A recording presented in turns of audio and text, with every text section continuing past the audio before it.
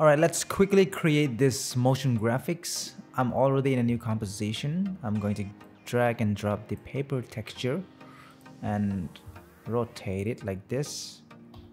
Scale it up to fit the composition. I'm going to go and add a curves. Give a little bit of contrast like that, and make this a 3D layer and drag and drop the image inside the composition.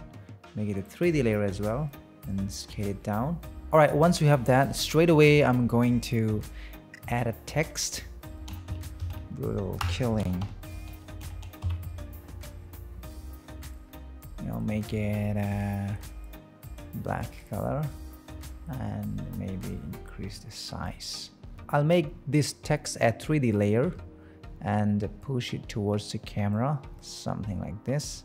I'm gonna duplicate this text, Control D to duplicate, move it over here and push it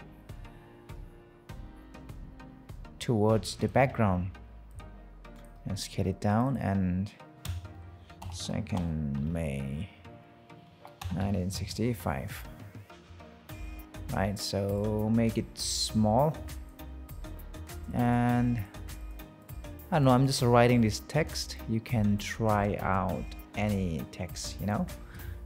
So here, and I'm going to duplicate another copy and move it towards the camera. By the way, let's create a camera for this camera, which is maybe 50 mil. Okay, layer new and null object for the camera controller. So rename this as controller. Maybe let's add a camera controller, right? So I'm going to pick whip the camera to the controller so that wherever we move the null object, the camera follows. Look at this.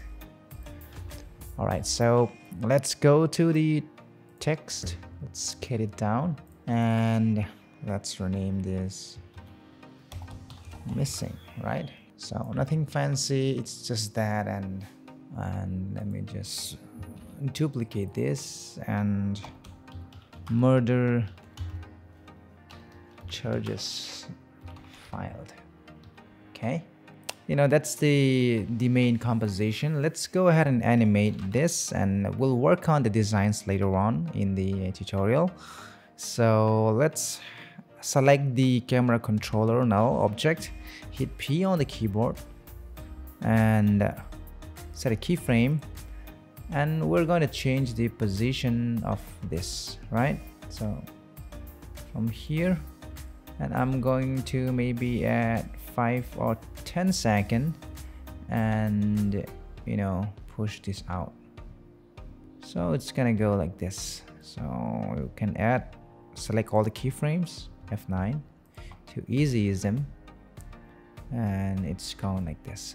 So you have a little bit of parallaxing going on here with this text and this text, right? So maybe I'm going to push it even away from the background and put it somewhere here. And right now you have a very boring design. You can even add some more images here, so I won't do that. I'm just showing you the possibilities and the way how you do this kind of motion graphics, right? So you can add some more overlays, scale it up, turn it to 3D, F4 to bring out this mode, and overlay. Or you can do multiply. Well, that's too harsh. Maybe I'll do a soft light. You can add another overlay, make it a 3D layer and soft light this time. And what you can do is push this away towards the camera, and then you will have some kind of parallaxing effect going on there. Once you have that animation, we are ready to make some lines animation. So I'm gonna grab a pen tool with a stroke, maybe a 2, and make it red. And I'm gonna draw without selecting any of the layers. I'm going to draw a circle like this. You don't have to be perfect, you just assume that this is being written by a pen, right? So go to the contents, shape and path, and you can modify the path. This don't have to be perfect. I think that's completely fine. So what I'm gonna do is go collapse this shape layer and go and add a trim path, because we are going to animate this as if it was, you know, being written. So you can hide these handles by holding down Control Shift and H on the keyboard, and you can see what's going on here. So we're going to animate this, right? So set a keyframe there at 0, go a few frames and set it to 100. So I think it's good if you select all the layers and hit F9. Too easy is that. So you go here and maybe about here, and I forgot to turn on the 3D layer for this. So F4, make it a 3D layer, and make sure you copy the position of this text, right? P, copy this and paste it here, Control V to paste it. So I will have to reposition this here and maybe scale it down, right? So maybe somewhere here, and if it comes here, Control Shift H to hide it, comes here, and you have that. Maybe earlier than that, and you can even, you know, duplicate it and offset the timing, and offset the timing as well as the position, or maybe make the stroke to maybe 4,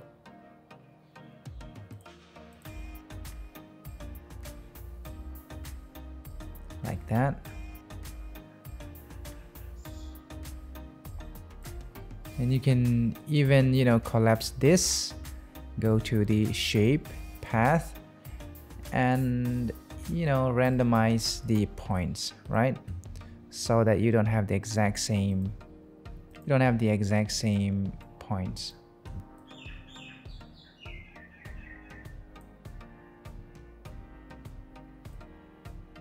Doesn't need to be perfect. So the whole idea is to randomize everything, right? So I think you got what I'm saying here. So that is it, and let's go ahead and create another, you know, lines for this. Oops, without selecting any of the layers, right? So you don't want to select any layers here. Grab the pen tool, and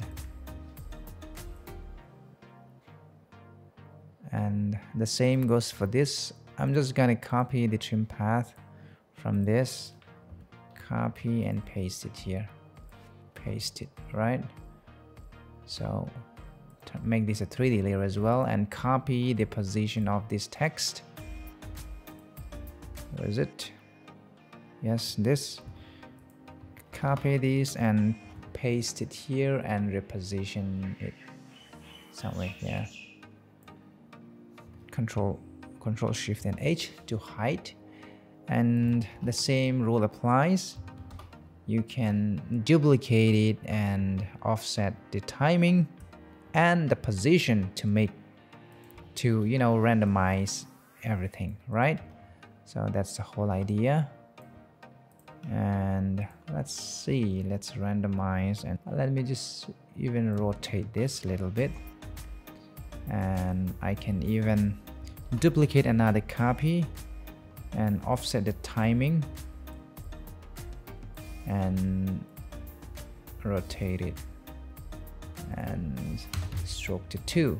So the whole idea is to randomize everything like I said before. All right, the next thing I added was some brush stroke animation. So I will not create this brush stroke animation because I've already covered this tutorial previously in my channel. You can just watch that from the description down below or from the top here, right? So let's move on to the next step, which is this one. I've already dragged and drop it, and you can just copy the position of this missing, copy and paste it here, scale it down, right? And just below the missing font, the missing title, maybe even scale it a little bit bigger than this, like that. And I'm gonna duplicate this and move it somewhere here, and even copy the position of the text again, you know, copy this and paste it on the brush, and even size it up and drag this below the text so that everything is below here. And you can even change the blending mode of this to overlay or hard light, you know, whatever, however you want it. So that is that. And I even duplicate another copy and move it over here in the original example. I did something like this, I believe, and it was, where is it? And it was like overlay, like that, you know. That makes it a little bit more interesting. I can even increase this text size. If you are increasing this size, make sure you're even increasing the brush size as well as the pen lines, right? So these two lines, gonna increase it. All right, this is what you have so far. You can even add some depth of field to the camera, but it will take a lot more time to render out this sequence. But having a little bit of depth of field makes it a little realistic. So I always like to add a depth of field to this. And you can even add an adjustment layer and add a curves and do some color grading to that to make it more cinematic, you know. Or you can even throw a lot on this, just adding a little bit of contrast to make it better. So, and this is how I create this. And one more thing I forgot is the arrow lines that I created. The same technique applies to this. So I added some kind of arrow like this, right? What I was selecting, I added some kind of arrow like this in the original example, and I added some kind of, and you know, I did it all in a separate layers, so without selecting any of this, you know, simple as that. Just do it like that. So I just added the trim path like before, copy the trim path, and you know, you can just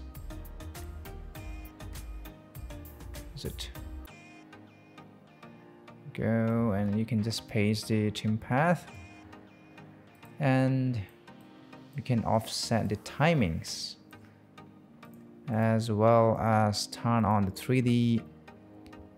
You can turn on the 3D layer for all this, and you can have that.